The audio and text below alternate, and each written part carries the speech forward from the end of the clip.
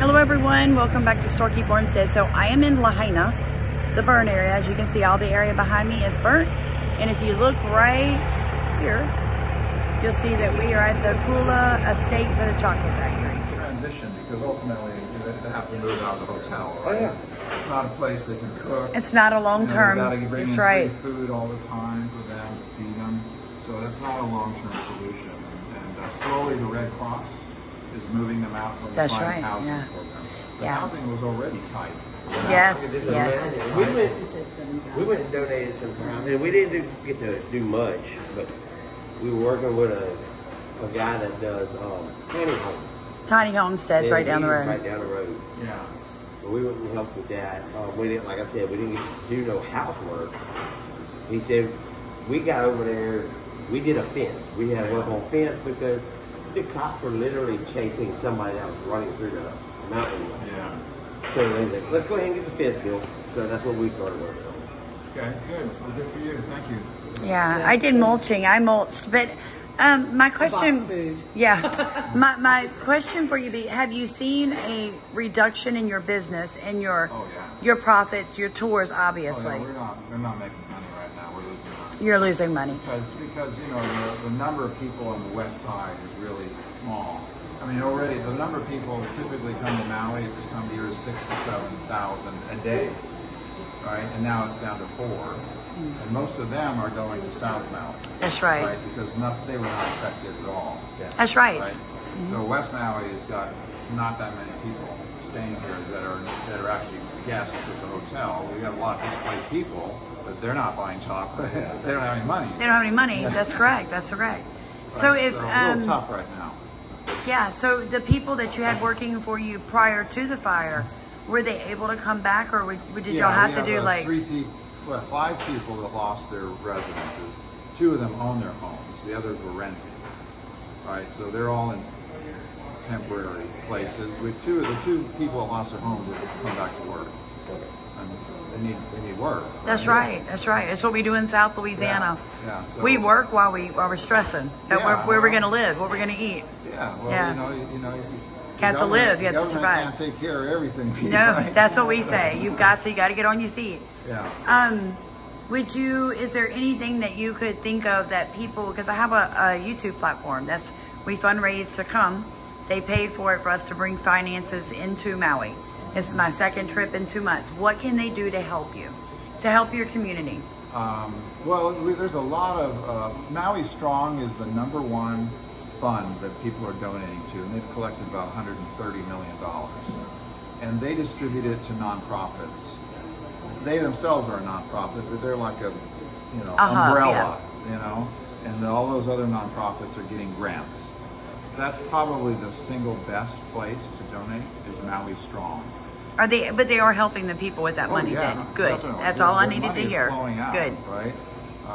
And the nonprofits then that get the money, they're the ones that are actually doing the work on the ground. That's right, yeah. Right? Boots on the ground. Yeah, so well, we appreciate.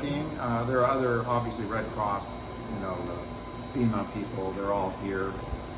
They're all doing things, but the main source of money is the Maui Strong Fund.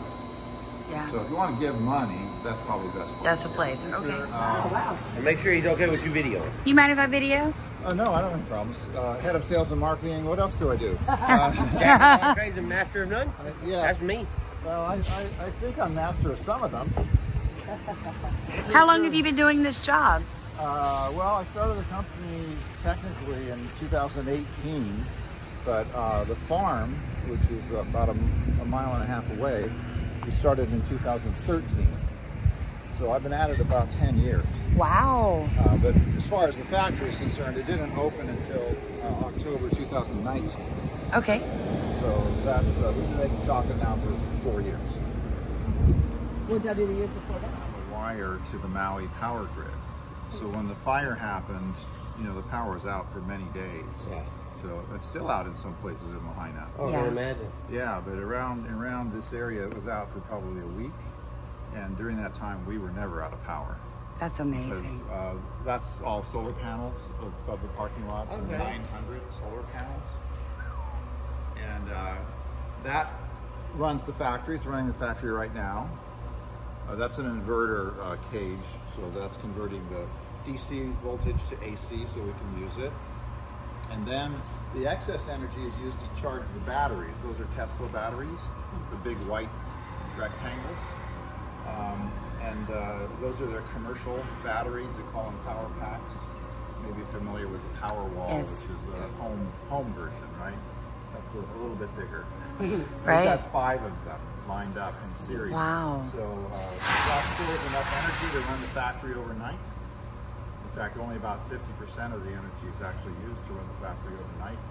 Then the next day, when the sun comes up, that takes over again, charges the batteries again, and at the same time, it's also running the factory. So we never lose power. If it's raining for a couple of days, Yeah. And there's not enough solar, we have a diesel generator that kicks in to charge the batteries, right? But that happens only in the wintertime and only when we have like a 2 or 3 day rainy period. Yeah, the rest of the time, the sun is doing the whole thing, just alternating back and forth. That's amazing. So, like us at home, it really wouldn't do us much good during the winter at all because we get so much rain, so Yeah. much cloud coverage. Lahaina doesn't get much rain. Yeah, and I can't Yeah. get a pole stick enough further up higher than the clouds. So Yeah. we would be wasting our breath. I like that. I couldn't get a pole stuck up high enough. We're going to go in the factory now. I'm going to give you some hairnets. It's a FDA regulated manufacturing, food manufacturing facility. Yes, sir. You don't have to wear a hairnet. You can just wear your cap. Wow, you're so Ladies lucky. will have to wear hairnets. Of course. Come on in and I'll get those.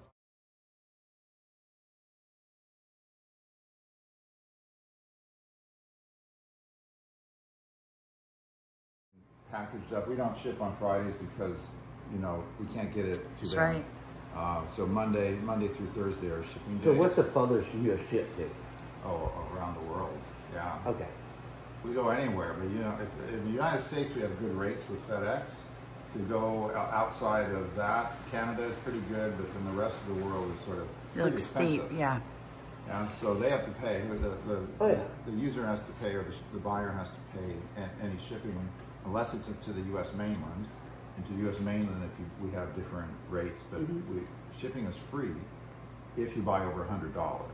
Okay. Right. So that rate applies across everything. We pay the shipping. You don't have to pay the shipping as long as you buy more. It's a perfect time to order for the holidays. Yes, it is. The reason I'm asking you that is because like she does a little. We do a little farmstead at home. Yeah. And when people come to our place, if I ordered enough chocolate, so when they get there, because she does, they do tours. She does the tours, but then sometimes she does like a what do you call it? A brunch, a farm brunch. Yeah. And the chocolates. So I wanted to make sure we try to get y'all's address or whatever. Well, you can do that in the retail Yeah. store. Matter of fact, all we have to do is call. We just have to give them our address. Yeah. You can go containers out under the solar array. We only bring in here what's going to be used in the short term, right? And then we need to acclimatize it because it's 90 degrees out there, and you don't want to start roasting at an elevated temperature. Correct. Or a variable temperature. You want it always to be the same. So it's about 70 in here. Yes. Bring them in, cool them down, get them ready for the roaster. The way we transfer them into the roaster is we use a vacuum system. That's a vacuum. That is so cool. Yeah, it's not on right now, but when we're transferring beans, we just load the bag of beans in that bin, check it to make sure there's like no loose debris, and then start vacuuming it into the roaster, which is in the next room. And we'll see that in just a minute. But I wanted to show you one thing that Dan, who is our guru of cacao, and by the way, cacao and cocoa, they're the same thing. So if we're talking about cocoa, and I changed the word and I say cacao, I didn't change the subject. It's the same Oh, thing. I love it. Yeah. Okay. So I'm tightening this down just to hold the beans in place. Dan uses this, as we call it, a guillotine for obvious reasons. I love it. Gotta get the right end, it only goes in one way. And we just slide this down and we cut the beans in half. And the reason for doing that is this is for to evaluate them, right? This isn't something we do on the whole bag of beans. We'll just do a few. Yeah, it's a test, quality control test, if you want to call it that. And Dan, who's an expert in cacao, he knows what to look for. So what he does is he looks for color, and he also looks for what we call fissuring, which is the cracks and the way it's cracked. Because what happens with cacao, it's fermented on the farm. You said you had a farm, right? Yes, sir. Yes, sir. What do you grow? All right. Yeah, so we do vegetables, some fruits, but we also integrate livestock and cover crops and Okay, fantastic. biochar, all that good stuff. So we're regenerative in a state that loves chemicals. So we're an oddity. Well, thanks for doing that. I appreciate it. Yeah, thank you, thank Even you. if the state doesn't. Right.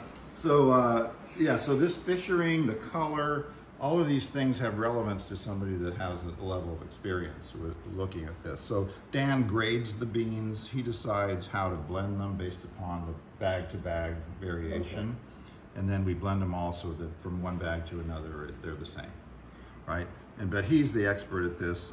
These are dried, but they're not totally dry. They have about 5% water content in them, so they're stable. You can actually store them for years, and they don't change flavor over that course of time. When you said they were fermented. Fermented, that happens on the farm. So cacao, when you break open a pod of cacao, you'll see this upstairs when you watch the video.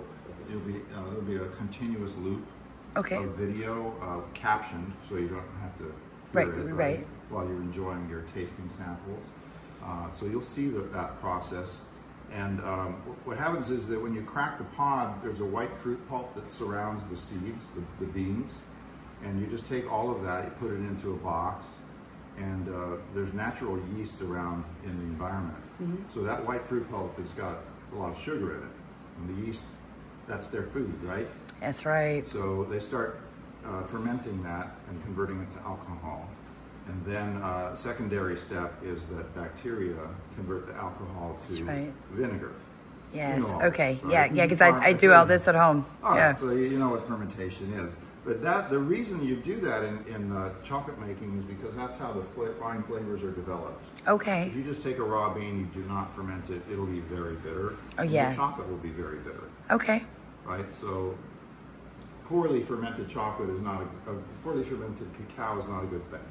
It's not good for the final product. Right. Right, so you have to do that step well. Dan happens to be a world expert at it. We've actually won an international award of excellence for our cacao. The beans itself, not just the chocolate. There's an international panel that judges cacao from across the world. Now, is that the cacao that's grown here on Maui? It's grown here. How much do you have to import also to keep up with your sales? We have another main farm that we import from is in Ecuador. This is a bag from there. It's called Costa Esmeraldas. And the good thing about this is that Dan is their consultant. Awesome. And he has been for 12 years. So he actually controls what goes on down at that That's farm. amazing. Okay. And he goes there twice a year. And one of those times during the harvest season, make sure they're doing everything right. And then he grades the lots, just like I'm telling you about now. He grades the lots. He determines how they're blended. Guess who gets the best blends? You do. Yeah. Don't you love that? I love that. Well, I love it because I don't own that farm, but I control that farm. Amen. Amen. Revamped, Yeah. right? Yeah, right. A lot better than owning it, actually. You know, when you own a farm. Do we get to there's meet lots of Dan? red Because headaches. Dan sounds like the king of chocolate. Well, he's working at home right now Oh, today. He's his Dan. office day. He's the king of cacao, no doubt. Oh, cacao, about it. that's right. But, and he has a lot to do with the factory and the equipment, but mostly I'm in charge of the factory. Yes, He's yes. in charge of the farm. Like that, the shell will crack. This bean is not a Maui bean.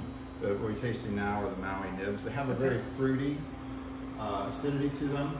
But the other thing I want you to notice is that why doesn't this taste really strong? Like, you know, It is very mild. I noticed that. very mild. Very And mild. The reason that you don't get the full flavor is your mouth isn't a very good grinding mechanism. Right. And the flavor of the cacao is only released when it's milled down to really tiny particles on the order of 15 microns, which is a quarter of the width of a human hair. These are, your mouth can't do that. It's just not possible. Wow. Right? So you can't, yeah, but you can't release the full flavor, right? So what we do in the next step, which I'll show you in a minute, is we take it down to that very fine particle size, and then it becomes the flavor becomes very accessible. So take one of those three. Here, one of those, yeah.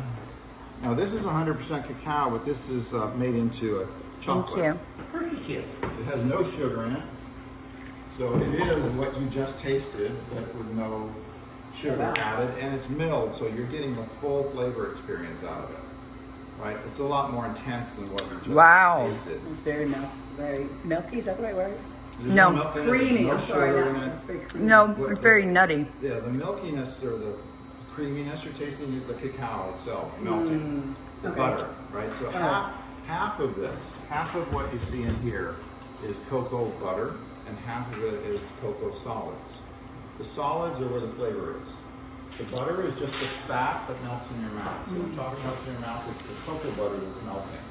And it's releasing those tiny particles, and they are disintegrating, and that's what you taste, right? And in dark chocolate, there's only two particles. There's sugar, and there's the cacao solids. And the rest is cocoa butter. So it's only really three ingredients in dark chocolate if it's made the way we make it. Cocoa butter, the cacao solids, and sugar. And those two ingredients, sugar and cacao, are milled down to this very fine particle size. So the flavor is immediately released as soon as it melts. Right? So the way chocolate melts in your mouth actually matters, because that's how the particles are released. Right? So if you want to eat frozen chocolate, that's your choice, right? But it's gonna taste different because of the way it melts. From what, if you were to have it at room temperature and pop it in, it'll melt a lot faster. You get a faster release of flavor compared to a frozen piece, right? And it's, it's a matter of preference. If you like to eat it that way, I'm not going to tell you the L, and you'll see why. They have stainless steel ball bearings. Go ahead and take a look in. They have stainless steel ball bearings. They haven't been coated in chocolate right now. I can see that. That's very interesting. Right, but those are stainless steel ball bearings, and when it's operating, they're rotating at Wow, that's amazing. They're little chocolate balls. Yeah, they're stainless steel. I know. Smaller and smaller particle size, right? And I did skip one step, but we'll get back to it. So in this machine, this is the point where we melt the cocoa butter. So this machine operates at 120 degrees Fahrenheit. The cocoa butter is completely melted. It's a liquid when we process it, because it's half cocoa butter, right? So that's the liquid, and the solids are what we're getting the particle size down, milling them to finer and finer particle size. So that's what happens. It takes an hour to mill it to get it to the consistency that you just tasted. Right. Right? And then we add sugar in a second step. Right? So sugar is also milled down to the same fine particle size, but in a second step. The whole process takes about 4 hours, and then we transfer it into the next room. But once this is done, it's basically finished chocolate. Right? You could eat it. It tastes like finished chocolate. It's not completely processed, though, and I'll tell you what happens in the next room when we get there to this product. But you're going to taste it as it comes out of the machine now, because I have some samples. Awesome. Those nibs that you tasted, they have to be crushed before they go into that mill, because the pieces are too big. It would take forever to break it down. Yeah, it would. So that's what this machine does. We break it down. Wow. And this is the second phase of the breakdown. So I'm going to let this run until this is depleted, because this is the last. After this, you'll see it coming out sort of in heat. So we have two granite wheels opposing each other, and the gap is very narrow. Right? So it falls through there as it gets crushed. Yeah, one set up here and one set down there that's set at a smaller gap, right? And that's what's coming out right now. Oh, pretty good. Oh, it does. I'm just going to move it around and pile up. But this part degrees Fahrenheit. So when we pump the chocolate from that room in that machine into here, it stays liquid, right? And then this machine is also heated, right, to keep the chocolate melted. And if you look in here, you see there's about 2,000 RPM. Really fast. Wow. It's very fast viscosity. It makes it easier to mold, and also improves the mouthfeel. So it melts really smoothly. So basically that's like a hand mixture, but a way finer. Make it so much finer. A mixture with them little hand mixers that you got the little paddles on it. Yeah. It mixes it up, makes it fine. Yeah. But that one there is so much faster, way faster than the hand one. Plus, we do this for 24 hours. Yeah. Oh, wow. So you're fluffing it. Yeah, basically you're fluffing it. And he talks about aggregates in the chocolate. So I told him he's tilling his chocolate. See, the most important thing about this machine is it blows those aggregates apart. And that's why our finished chocolate doesn't have that granularity. That's right, yeah. Because of this machine. Also. Wow. I got it around my neck. I will not. I don't get that close because I don't want to drop it in there. Yeah, so that's just melted. That came from that tank. And it feeds this machine. Excuse me, Gunnar, how does it get from that tank to this tank? Oh, we roll this over there and put it under there and pump it in. Oh, okay. Yeah. Yeah, it's got wheels on it. You see the glove on the end right there? Yeah, yeah. Okay. Yeah, we just roll it over there. Okay. And this machine is not hooked up to this machine, so it feeds on demand. It feeds chocolate. So we got a sensor right now. Look at the chocolate pouring. Right now the sensor's up because we've disconnected that machine from this one, so it's not going to feed any chocolate. And we've already flavored this. This is a flavor we call OMG, Orange Mango Guava, and it's dark milk chocolate. And so they're going to mold this. They haven't started cooling it because they're in there wrapping bars. But as soon as they're you know what triglycerides are. Yeah. It's the main energy source for your body. That's the fat that you burn for energy. The triglycerides are the only fat in chocolate. And they're a molecule that has 3 long fatty acid chains. And when it's melted, they're just flopping around. Yeah. But as you start cooling it, they want to find a state of lower energy. And they start to interlace and create ladders and crystals. And that's what tempering chocolate is. It's creating a particular crystal structure. And that's very stable. And actually, you can think of a piece of chocolate as a uniform crystal of cocoa butter, with those particles, cacao and sugar particles, just suspended in it. That's right. Right? But the thing that melts in your mouth is the cocoa butter. The particles, they just disintegrate. They don't actually melt. They just disintegrate when they're that small.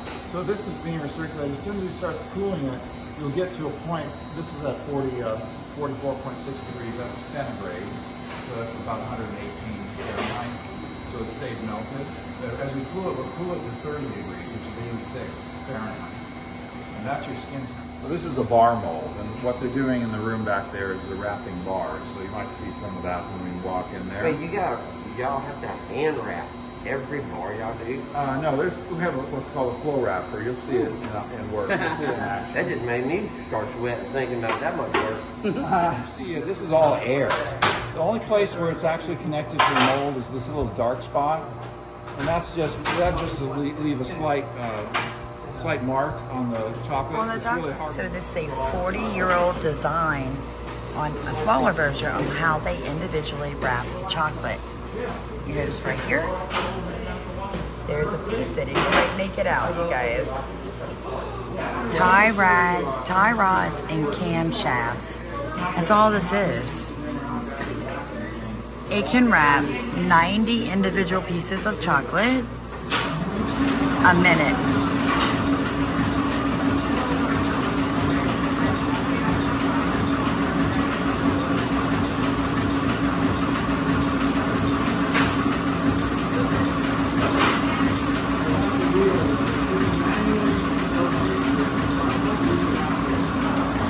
That's amazing. And there's where the foil would go. And this is how you wrap chocolate. Formed around the bar, right? And it's sealed underneath. Underneath that, you can't see the sealing mechanism. The bottom, the central seam is sealed. I'll put one in there here. Let me just show you one. So this seal right here, that happens underneath. You can't see it. And then at the end, it's cut off and sealed at the end and then drops down. But that's how we wrap it. That's very interesting.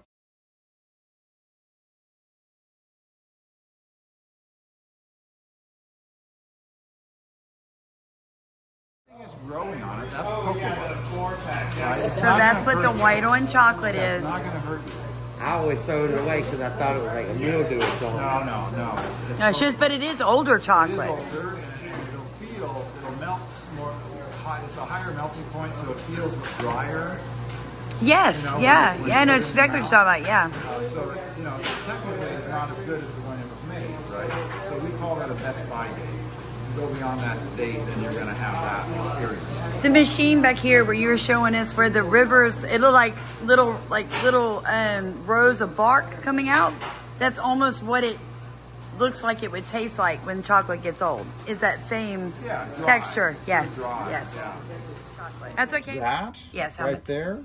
Well, it's 10 kilograms times 250. It's $2,500. That one tray, you guys, Yeah, $2,500. yeah. If it's Wow. molded. Yeah? Okay. We don't sell it like this. If Right, we mold right. it and put it in bars. Gold, baby. That's gold. It's the gold of chocolate we're looking Chocolate at. is sort of like gold. It's, you know. It's so, worth more than actual money right now. You can actually eat this. Yeah. So this is all untempered chocolate. It has to be melted and go through that molding process in order to get to final product, right? So we hold a lot of it like that, and then on this side is mostly finished. This is also, these are remnants from a molding run. So we remelt those. We don't waste them. Yeah. Right? Zero waste. That's right. We remelt them into the next run. And we make about 25 different chocolates right now. So we got a lot of, different SKUs, codes, right? But what's in these bins, like I said earlier, even out there, is that it's finished wrapped chocolate. This is dark chocolate over here. This is the main thing we store in finished form. This is the main thing we store. Dark green labels of the dark chocolate. So all this is dark finished. And then the cardboard boxes here, they all have the mold. They have the bars like you saw it there. They were wrapping, right? So these are the wrapped bars, just like you saw out there. Right? Wow. So we don't put them in final packaging until we need to replenish the finished goods. What temperature are we in right now? About 70? 64. 64. I knew it was a little nipply. Yeah, 64 in here. It's perfect. Which is perfect because it's cool enough. It'll extend the shelf life of the dark chocolate. We want 100, which is 65 is right there. Yeah. Well, that's This is the chocolate ball. There's $1 million worth of chocolate in here. What we And do is well, we to me, store that's the more important chocolate than money. that is not molded in sort of big blocks. So this is an untempered chocolate, right? This is about 20. So at the end of the tour, you get to sample all these chocolates. They give you a place to write down how you feel about each chocolate. Look, she's doing smiley faces. I'm writing. I'll do hard. Yeah, and then on top of that, we each get to pick 4 different types of chocolate to share and try, which helps you guys when you go downstairs to order when you leave, so you know what you liked and what you did not. And they give you a $25. Great idea. Gift card at the end of your tour, so make sure you come through the tour.